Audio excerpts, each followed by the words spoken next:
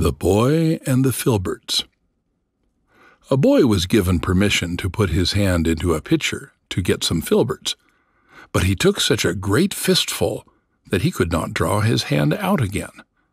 There he stood, unwilling to give up a single filbert, and yet unable to get them all out at once. Vexed and disappointed, he began to cry.